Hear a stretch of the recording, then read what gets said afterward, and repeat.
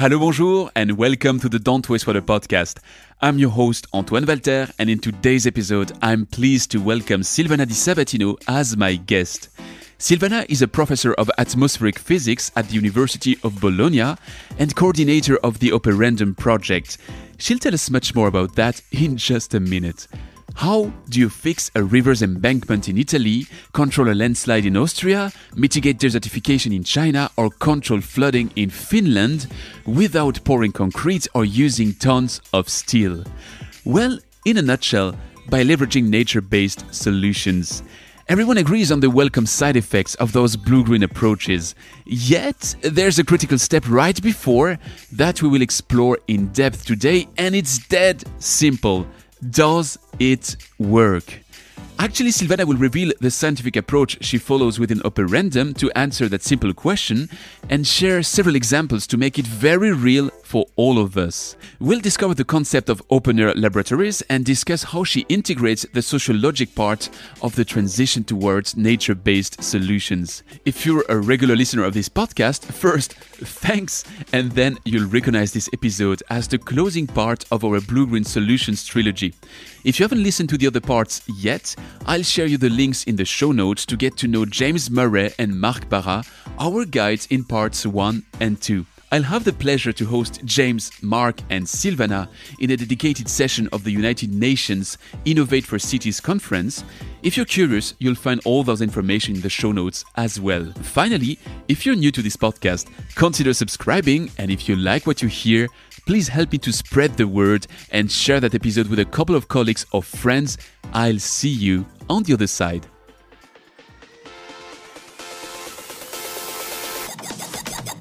You're listening to Don't Waste Water, the podcast that helps water professionals to improve their wastewater treatment, optimize their operation costs, and keep up with the latest market trends. This podcast is brought to you by GF Piping Systems. As a leading supplier of piping systems made of plastics and metal, GF Piping Systems is the global expert for the safe and reliable transportation of water, chemicals, and gas. For more information, visit gfps.com. Hi, Silvana. Welcome to the show. Hello, Antoine. Thank you. I'm very, very happy because we have a fascinating topic on the plate for today. But just before that fascinating topic, before our chit-chat, before hitting the record button, you mentioned an even more or similarly trendy and fascinating topic, which is the Nobel Prize. And I think you have some elements here and some Italian pride to share about the Nobel Prize. Yeah, these are very important days because finally the Nobel Prize for Physics went to three people that have done important contribution to the Earth of climate and complex systems. Especially the one on complex systems went to an Italian physicist. So I'm particularly proud to see how physics can contribute to society, and the fact that climate is addressed also within this discipline explicitly is an important step. To give everyone a bit of background here, you're also an Italian physicist. You're a professor at the University of Bologna. Yes. So can you tell us a bit what you're doing at the University of Bologna? Yes. Actually, I'm a full professor in atmospheric physics at the University of Bologna, at the Department of Physics and Astronomy. And I'm one of the few female actually in this field and this role in Italy. Fortunately or unfortunately, let's say professors at the university in Italy are very few in this topic. And this is because the importance of the contribution of physics to the society has been not tackled probably with the necessity or with the care that this discipline merited. And how did you get interested into atmospheric physics? Well, this is an interesting question. I was studying physics, so I started in 1987, and it was my third year, and everyone around me were talking about other aspects of physics, like say physics of matter or high energy physics. And those disciplines didn't satisfy me. And I thought that I wanted to study physics because I wanted to study nature. Physics comes from Greek, that means nature. And also I wanted to study the way we could change the way of thinking. And I wanted to do in a formal way. And looking around, I thought that I wanted to contribute to society. And I thought atmosphere is the place where we live. And that will be where I will direct my studies. There's something which just pushed my curiosity when I was reading the Operandum website, and we will talk about Operandum in a second. But in your portrait there on the website, there was this mention that you try to bridge fundamental science with applied science. And I thought, that's really interesting. So what are you doing there? Well, Operandum, we will talk in a bit, is a large European project that have attracted more than 12 million euros, including 26 partners in Europe and in China and Australia, where we use demonstration sites that we will call open air laboratories. I will come back to this in a moment. And the idea is that to really construct the efficiency or the proof of the efficacy of natural-based solutions to mitigate hydro-meteorological risks. What it means that differently from the usage of natural-based solutions in urban area, where often there isn't this requirement of really having an engineering type of role, in the sense that we use dams to have reservoirs or to block or to control the river flow. Now we would like to really promote a change of paradigm on how we do engineering using nature. So for doing that, you really need to verify that your solution is effective.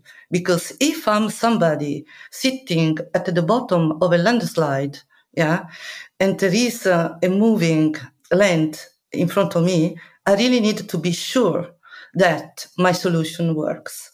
So it's extremely challenging then that when we use natural-based solutions in a rural context on non-urban, so let's say to protect the coastline, to protect from river flooding, just to mention some, we have to engineerize, I don't know if it's the good word, and so to transform what nature teaches us into an engineering approach, but conscious of the interaction with the citizens and stakeholders for promoting the acceptance through knowledge. So that's where the evidence that comes from, let's say, hard science, that is what is this type of mechanism that we use, is monitoring, is so acquiring data, and to also be able to put in a numerical model, okay? So to use the scientific method for this specific application. So in this way, we are not talking only of co-benefits, which is very important, but central in our project and also in our sister projects that tackle the same problem. We are 3 projects working together to solve this, is to push science in order to prove or give some credibility of the methods that we propose. Sorry for the long answer.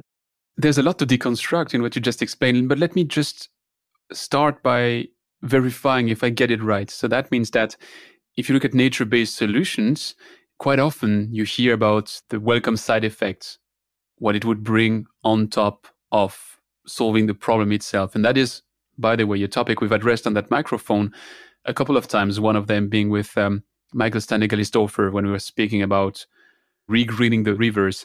But if I get you right, that is the part where everybody agrees on there are welcome side effects. But the core of it is, does it one-to-one replace hard engineering? And that is what you're trying to prove. So do I understand that's right? Yes or no, partially. When we talk about natural-based solution, we talk about green, blue, or hybrid. Okay, so green, blue, whatever is related to vegetation or to water as a system together, or hybrid when it's integrated. Okay, probably for the next years, integration with the gray will be, so to go towards hybrid could be the way forward.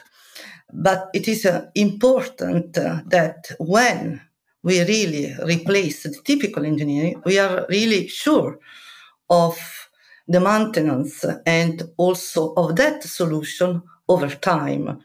Because if a specific solution that is based on nature, I will make some examples, if you wish, of the solutions we are testing and demonstrating in Operandum.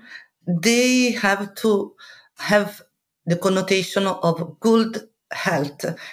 So maintenance is really important, and maintenance is more demanding than the typical engineering. So a bridge, or although they have to be maintained as well, but nature specifically. So there should be a close control of it. I don't know if I answer your questions. You fully answer my question. And I think if we take some examples, we can illustrate that. If I get right what you said, you were mentioning this landslide a bit before. And if I recall right, correct me if I'm wrong, you have one of your open air laboratory, which is in Austria, which is dealing with this landslide. Maybe you have more than one. But maybe I mentioned now the word open air laboratory. Before going to the example, can we maybe define what that is?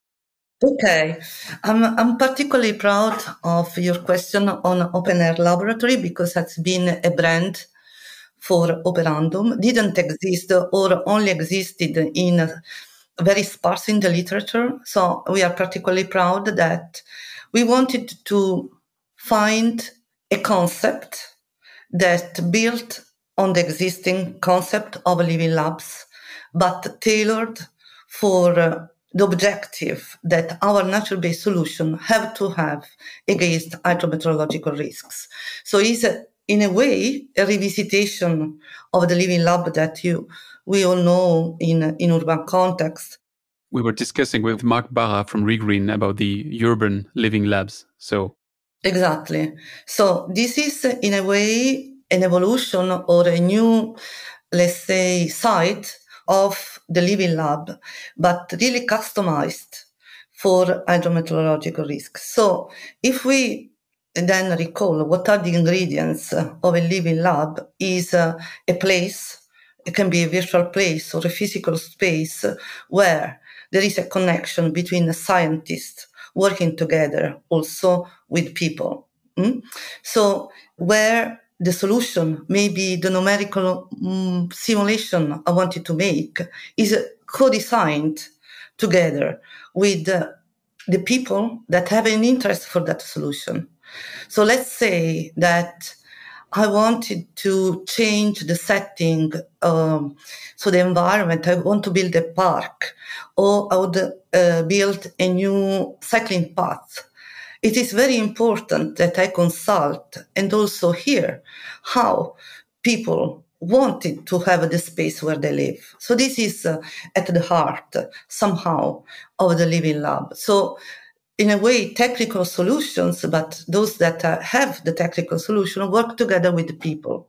Okay, so let's say take this for a moment as a common feature. So then we translate in a rural context, and there, let's say, as I mentioned earlier, we needed to make a step forward. I wanted that solution make people also safe. Okay, and if I promote that solution, I'm 100% sure that they may work over time. Okay, so how we build this is that our open air laboratory will have the natural-based solution, the specific solution that is problem specific. It's a problem specific, so there is no one general solution, but it's specific.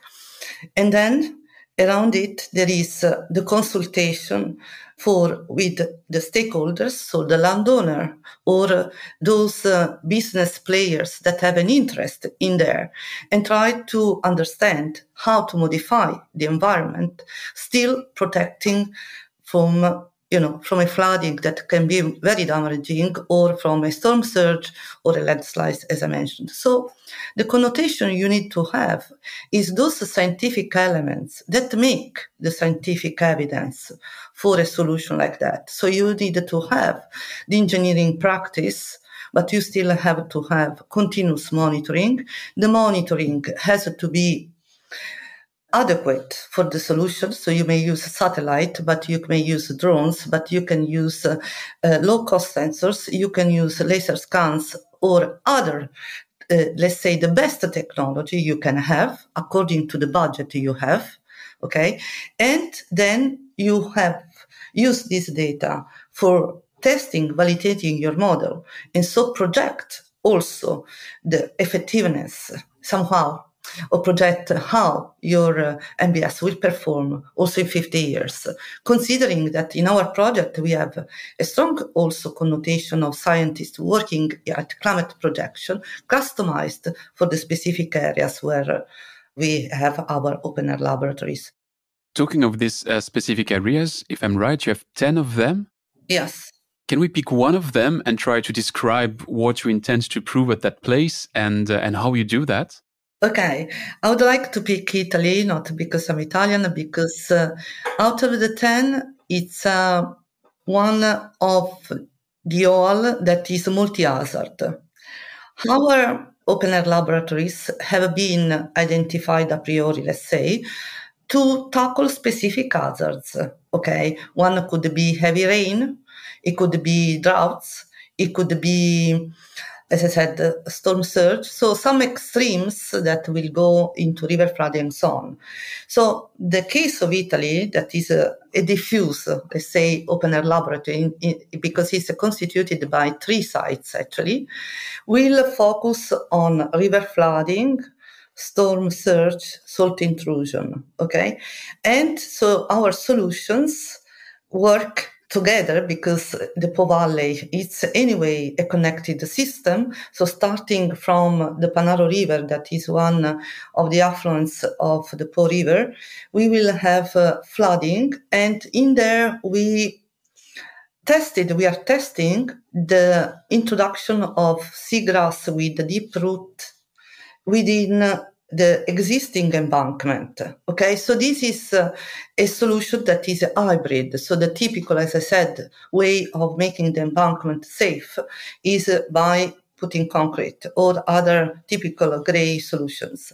So we are testing on part of the river this type of solution. But our stellar, let's say, MBS is the construction of a sand dune using the sand that has been put on the coast by previous storms.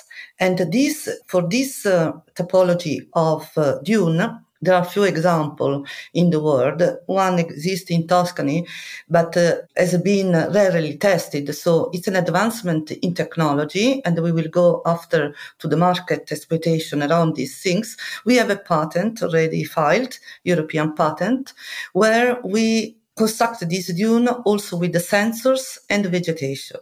What is the role of the dune is to, in a way, dissipate the energy that comes from waves, from storm and from waves, and in somehow not only protect the intrusion of water more inland, but also somehow diminish the stress on the coast. So will have an effect also on the coastline.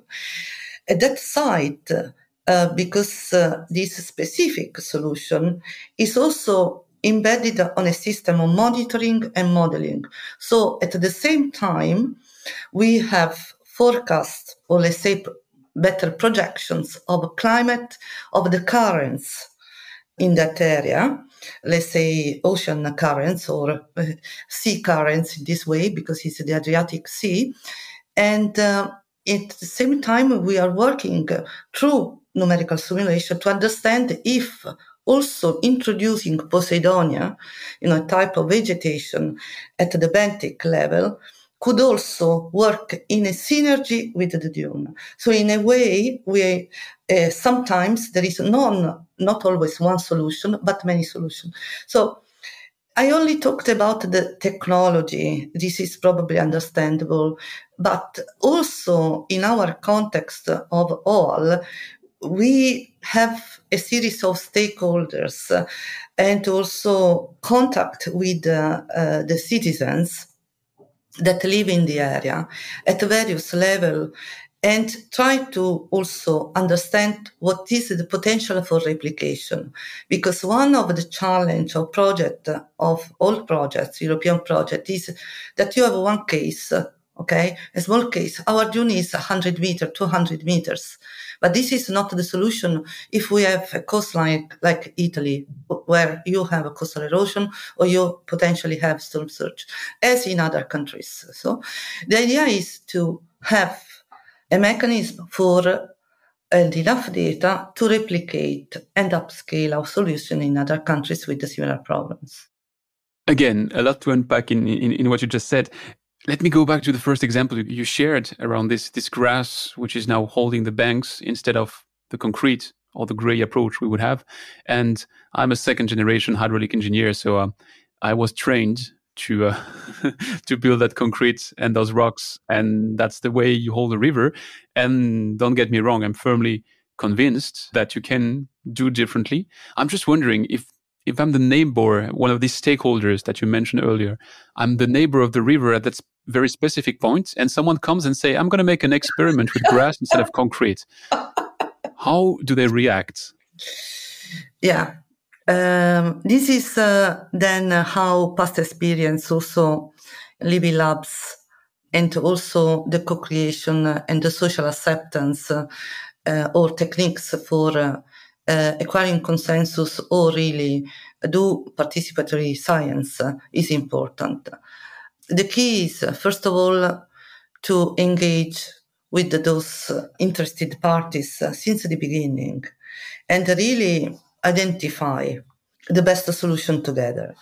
This doesn't mean that the typical engineer, but let's just to be precise, the typical engineer that works with us, and we have typical engineering. We have, for instance, RINA Consulting, that is a large enterprise, that is one of the largest engineering company in Italy, and they are part of the project. So the idea is, if we have a tested solution in the similar way that a typical trained engineer will do its solution, how can we transfer what we have new into the typical approach of identifying the problem, testing, drawing, let's say, the graphs, make the simulation, make also all the calculations that are not only of balances of forces, but also cost analysis and so on. So to take that, I'm not a civil engineer, but there is, let's say, a step approach for going to the implementation. No? So we wanted to customize what we have learned and what we have verified in that procedure so that we can facilitate also the transition on engineers that were trained on gray solutions could over time also pick up new ideas to embed in their gray solution. Let's say, let's add one component. So that's why I said probably hybrid could be for let's say on short term, the best approach. I think there's also something very important in what you just said, which is that it's not hippie science, like you hear nature-based solutions and you think, okay, nature is going to do the job. It's not that straightforward. It's still ecological engineering. There's a lot of research of science behind and this modeling that you mentioned. Is that something you need to explain to people, that it's not just, oh, nature will deal for it, but that there is science which is supporting everything? Yeah, I can add one element that I missed. In Operando, we have a good portion of the consortium that is scientific-based and on hard science, let's say, and technological players. So then, the way of building that evidence, scientific evidence, is also done in the laboratory. So we have two types of traditional laboratories. So those that you use if you were an hydraulic engineer. So let's say that before testing that grass I talked earlier in the field, we tested in a water channel, okay? And we do computational fluid dynamics to really optimize how deep should be that root, how sparse it has to be, and also other, let's say, check on forces and so on. But it's not finished. It's not only in controlled experiment as it is done in fluid mechanics or surrounding topics, but also we have a customized laboratory. It's semi-controlled, that is open air. So one of our partners, that is actually a firm, Naturalea, in Spain, they have a network of channels where they can test also different plants, because I talked also of salt intrusion or other type of solutions, and they can check through in their open laboratory, although it's the equivalent of, let's say, a controlled experiment, but it's open air. So the data that comes from the monitoring that occur in the laboratory will be integrated to build also that evidence, scientific evidence I was talking about. You mentioned at the very beginning that the maintenance part is something which is crucial because there's a strong difference in approach between a nature-based solution that may need a bit more maintenance than a gray solution. How do you measure and evaluate that? Because if you have to look for a 50-year lifetime of your solution, does that mean you have to make a 50-year experiment, or can you speed a bit up the time where you're looking at that maintenance part? Well, this is not an easy question, and to be honest, we don't have the answer. We are working on that. So what I can say is, of course, it depends on the specific solution you are looking at. Okay, so if you are looking at a dune, is different that if you are looking at grass or trees put on a slope. Okay, so again, this is different according to the type of solution. And the maintenance is through monitoring. So let's say that you could check, if you're talking about trees, you can check the status of the foliage. You can also of the roots. If you have a dune, you can check, of course, as I said, that specific dune has also embedded the sensors, so that also control the shape. So one can control that the shape is maintained well within a certain range, let's say, of tolerability that has been designed in the engineering phase of that solution.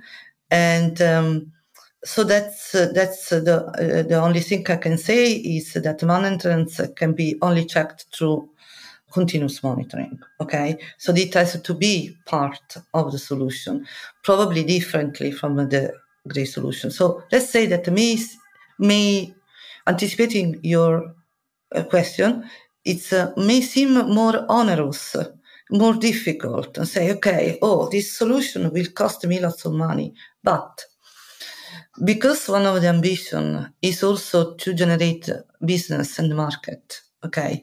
So around those, there are many elements that can put on the market. One is to build or have acquiring the experience on using nature in our gray solutions, and this is one, to use our patents, but also to work and really put in technical terms the maintenance required, because for now we don't have that experience. And we know that we need to go out of academia to be really convincing. So how can a professor that teaches atmospheric physics have the solution? No, we are working together with a team, and we are trying to really hear from the various components what is sensible, what is optimal also to do. So it's, I think that maintenance aspect is something that can be exploited at market level. I think that is the key. That is really the key, because I'm not sure it sounds more expensive. To me, it sounds more like differently expensive. When you're building a hard engineering solution, you have a high investment cost and then much less maintenance cost. So it's a high capex, lower opex. When you're building a nature-based solution, my understanding is that the capex is going to be quite lower, and then you have an opex. So you're basically turning an environmental service into a business service. So it makes kind of a lot of sense. Yeah. And also, you mentioned, thank you really for helping me in this identifying. There's so much to say. Yeah, we shouldn't forget then what NBS were sought for. So the benefits, the co-benefits associated. So once we are really sure on the terms we talked about earlier, that solution is effective, then there are other benefits that we could contribute to to have a better ecosystem, to the maintenance or to the enrichment of the ecosystems. And also, it's also an opportunity for regaining that contact with nature that it's at the basis of the spread of this type of solutions, as I said, without that specific connotation of being engineering, let's say, directed. That is an extreme challenge. So it's a very difficult project, but let's say rewarding, because it goes in the direction I was mentioning that to do something useful for society, at least for my contribution, at least from the scientific point of view. You were hinting at the business consequences of what you were doing with your example of the sand dune, where you are patenting what you're doing, and that may then result in something which shall become commercial. Is that part of Operandum? Like it's foreseen that you will spin off into some companies? Operandum is an innovation action. Yeah. So it has in its objectives also to contribute to European leaderships around those topics, and also market enhancement. So, of course, these are loose terms if you don't specific what means market enhancement. So let's be modest or not too large in our vision. And we start saying that in our consortium, there are few firms. I mentioned RINA Consulting, but I mentioned Naturalea, in Spain. But also we have Caio Services in Slovak that work on the development of our digital platform that I didn't mention, the GeoIKP, that is also one of our, let's say, stellar output of the project, where we will integrate science and technology and social aspects of our results. And then also we have KKT ITC in Greece, and what they have we have a P&O also in Holland that do communication. But let's talk of those business firms that are engineering devoted somehow, or informatics as Caio. First of all, the RINA Consulting have improved internally their knowledge about putting solutions, great solutions on the field with the natural-based solutions. They have already increased their portfolio. Naturalea has increased already of 20% their business, because they now are those experts in the country, but also outside of that specific solution. Greece is one of the examples of OL at early stage, there were no natural-based solutions talking in Greece. And that company has been already in contact with the ministry, Greek ministry, and now is having contact with other firms in the country to replicate the solution they have for their river flooding, and also to help with different aspects of modeling, but also the categorization of stakeholders and so on. So it's starting small, but if you have this replicated, that example replicated, it's a good example of business, because if you're a firm, you can collaborate with the other companies, each part that tackles the chain of the MBS verification and implementation. So it becomes a business model. Beyond the business model, you mentioned GeoIKP, which is your web platform where we can see the various initiatives and the various projects. You mentioned also that you have these social scientists working with you to have this kind of connection, I guess, to the general population. How important is communication for you and in the success of Operandum? It's a key. And as a physicist, when I started doing this, let's say, to do also the work I do, the science I do, in this way, it has been a shock. I started back in 2016 with my first project in where that had co-creation, also so consultation with the citizens, teaching them how to use a sensor for monitoring air quality, making sense also of the data they were using and so on. So since then, so I can say around now 5-6 years already, I have really communication, and is the first thing I do before starting a project or a new, let's say, scientific effort.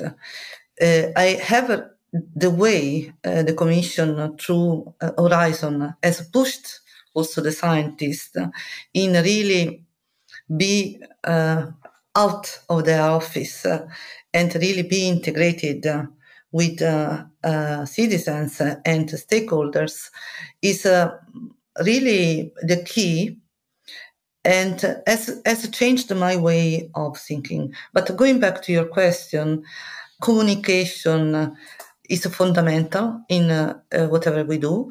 So as a coordinator of Operandum, when I talk to individual partners, I always ask, what is the impact of what you do? And to generate the impact of what you do, it means who have you been in contact with? Besides your typical scientific conference, have you spoken to the mayor of that city? Have you talked with that ministry? Have you talked also with the citizens? Even in small terms, but ask to any of the scientists and partners, what do you do? So if you only do the work for yourself and you don't share and communicate, it can be on your bookshelves and it doesn't really change the world. It doesn't impact anything. So let's say communication for me has been translated in how you generate an impact. What is also the indicator you use to see that what you have generated have changed something? Even a small thing, even a small aspect. If somebody writes to me an email and saying, having heard that seminar, I have learned and now I use this concept in my research, or rather the partners I mentioned, the engineers from RINA Consulting say, I was trained as a typical engineer and now I have a new knowledge in front of me to use it and to put in the context of what I know. Or if I'm a citizen and I know that I can also make use of on my territory in a different way, this is a measure, is an indicator how we measure if that communication has been impactful. You mentioned an example where probably your communication has worked quite well, because you said that there were no nature-based solutions in Greece and that now they're looking at trying to implement them. So if I was to look at the other end of the spectrum, Greece being new to the game, what would be a typical country which is already very advanced in nature-based solutions? Thank you for the question. Again, another element of Operandum has been learning from experience. It is true that being in Europe, we are conscious that the cultural setting, the economic setting is rather diverse. Even our perception of nature and how we treat our territories. And that it is true that Nordic countries, Scandinavian countries, or, even Germany or Belgium, have a different perception of nature.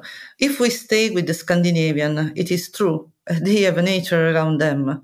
We have people and concrete around us. So in Southern Europe, let's say that contact with the nature is really not so diffuse, because what our common experience is cement, it's buildings. If we look at the Po Valley, but are examples in Italy, but in other countries that are really crowded, even in Greece, but in Greece there are other aspects. But anyway, so in our project, we have examples from countries that are in Finland, like Finland and Germany.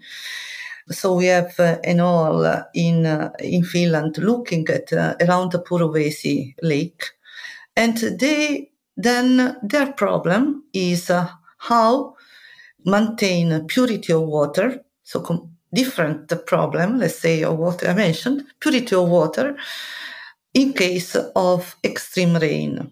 Okay, so then we learn that if you want to maintain already a system of nature-based that collect water in an efficient way, that water is used for irrigation, etc., for agriculture or other aspect, you then shift the problem to the effective management.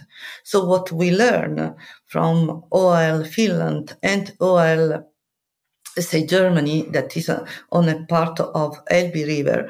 In there, they have the problem of excessive rain. So how you could maintain that territory in such a way that you don't provoke extra damage because of heavy rain. So the key in both all is the management.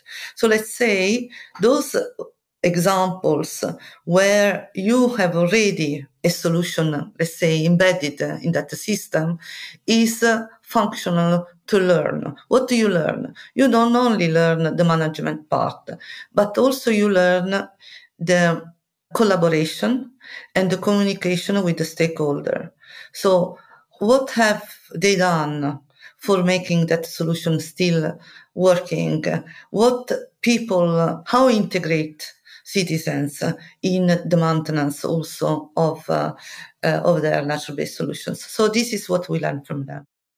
To round off this deep dive, let me close with a last question on Operandum, which is your timeline. What do you expect to deliver, by when, and what will tell you in maybe 5 or 10 years that you've succeeded in what you did? Okay, we are more, let's say, a bit more than 1 year to the end and completion of the project. What I wanted to achieve in this 1 year is integrate the knowledge we have produced. So we have already started into integration, and as I mentioned, the JRKP is our tool to do that. So at the end of the project, we will work in the maintenance of continuing this platform will not end with the end of the project. We have already funds. We are working at the University of Bologna and the company that is Caio Service for attracting new funds for the promotion of this platform. That is a unique platform because it doesn't replicate the existing ones, because it has been thought with MBS for hydro-meteorological risks at the beginning, with that rationale we have talked about. So the JRKP now works also at the cost benefits. It will be a marketplace where you can find partners, you can find also investors, because investors, policymakers, we didn't talk about policymakers, but the idea is also to attract the attention of those local authorities that could change some of the regulation in order to facilitate the introduction of a natural-based solution, the typical solutions for the maintenance of the territory, and to maintain and to go towards the resilience. So the JRKP will be also a place where for every solution we look also at these benefits. We talked about co-benefits, but also negative benefits, in order to really facilitate the spread of transparent knowledge, and also to acquire through knowledge or through information a better understanding of the type of solutions that they want to implement.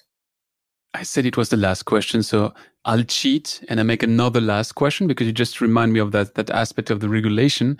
Is that another way to look at how you could say you succeeded with the project if in 5 or 10 years there's a European regulation that brings NBS like really in the stone, or a local regulation, and you also have labs in China or in Australia, if I'm right. So is regulation part of your roadmap? Yeah, absolutely. Absolutely, because of that process of engineerization. It's a neologism, so maybe it doesn't exist, but working with the nature for engineering purposes, let's say, you need to tackle that. You need to understand I cannot introduce solutions everywhere. So I really need to have an understanding of what are the concrete problems. So despite it's a project, but we wanted to have the challenge of really implementing the solution. So the regulation, learning the regulation, is a part of the process that we have anyway undertaken for really implementing the solution that I talked about.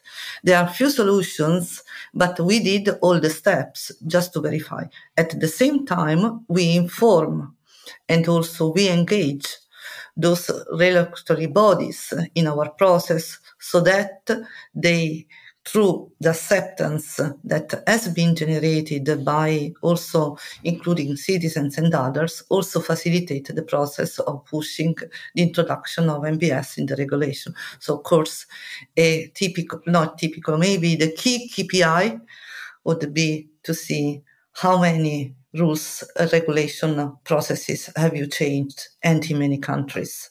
How many countries have you really made that change? Very clear. I think that makes for a good closing to that deep dive. Of course, I'll put all the links to the OPERANDUM website and the JRKP platform in the show notes. But if you're still ready to take on, let's close with the rapid fire questions.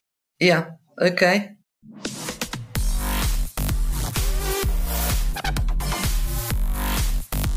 It's time for the rapid fire questions. In that last section, I'm asking you short questions, and you shall aim for short answers. But don't worry, I'm not cutting the microphone in case you need a bit more time to explain. My first question would be, what is the most exciting project you've been working on, and why? Well, this one, of course. OPERANDUM has been the most exciting, probably because of the many, for the interdisciplinarity that not always in my past project I had, at this wide spectrum of experts to work with. What's your favorite part of your current job? To see that good work has been done, to see a publication being used, to see a solution being adopted, and to work with satisfaction and to see people really happy to do their simulation because they are contributing for a small part to that change and that improvement that we need in our society. So working maybe with my researchers and also to see the good work done with honesty, intellectual honesty, transparency. This is the most important thing. What is the trend to watch out for in the water industry? This is a difficult question. I think the trend is that we need integrated knowledge. So to build around that topic more experts. This is not the job of only one. So to really form managers that are able to identify those aspects that contribute to that area. Because when one talks about water, thinks of hydrologists, but I think that the problem is more complex. What is the one thing we are doing in water management today that will be looked at totally stupid in 10 years? Maybe to do manual monitoring. So in the future, everything will be optimized with sensors, and everything will be also made more, let's say, digital. One of the problems in many countries is that we don't have access to data. And let's say all information has not been digitalized. And this is true in many places in Italy, in Southern Europe, in Greece, and so on. And this will be stupid to say, why don't you have your data on your computer?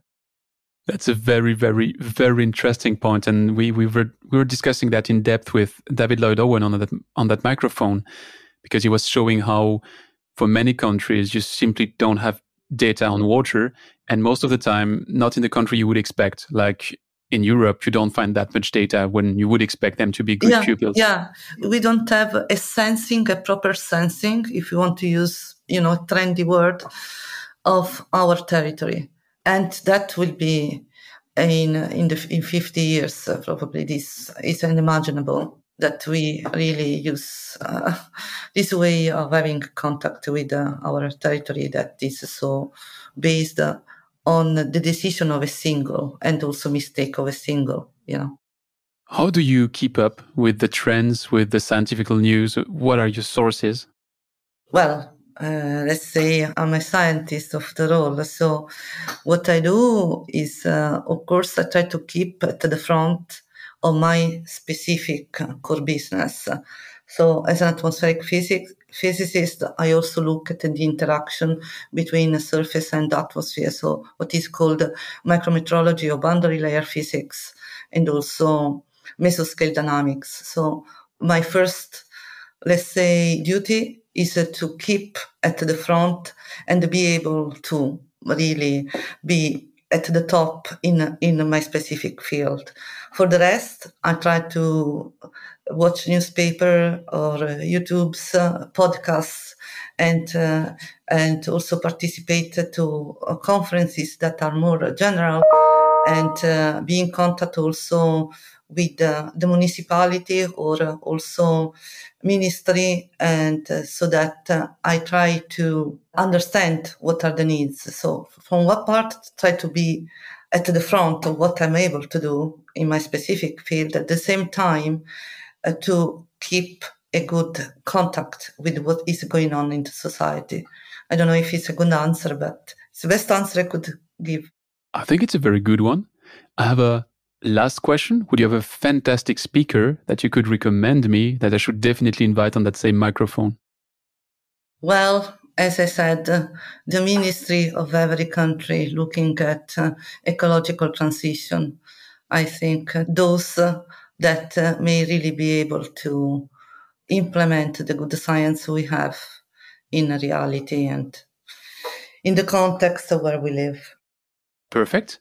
Well, Silvana, it's been a pleasure to discuss with you. For the one that would listen to the podcast first and then to the conference, I'll have the pleasure to have you in our common conference at the Innovate for Cities conference on the 13th of October. And for the one that do it in the reverse order, make sure that you also listen to my interviews with Marc Barra and with James Murray if you want to go really at the bottom of nature-based solutions. And again, thanks a lot, Silvana, and talk to you soon. Thank you. Thanks for listening to Don't Waste Water. This podcast was brought to you by GF Piping Systems. Loved this episode? Head over to Apple Podcasts to subscribe, rate, and leave a review. See you next time.